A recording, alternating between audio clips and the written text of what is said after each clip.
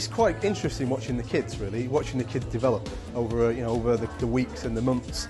Just from day to day, watching them develop is quite inspirational. They've had to focus on programming, working with a robot, working as a team to solve problems, and they've also had to work on their presentation skills and work as a team to do that, which is an opportunity that not many primary children get.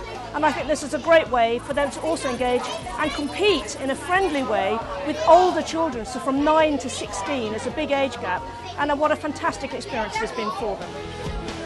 Stats say that in 2050 we'll have a shortfall of over 35,000 engineers. So the only way we can address that shortfall is by encouraging boys and girls into the engineering industry.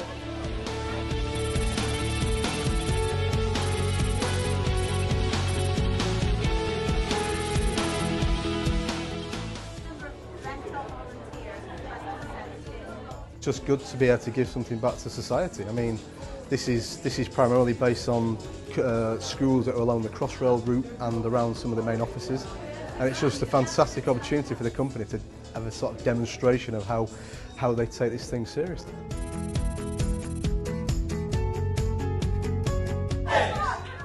I think it's a perfect initiative for Bechtel to be engaged with First Lego League, with the schools, being mentors and being coaches.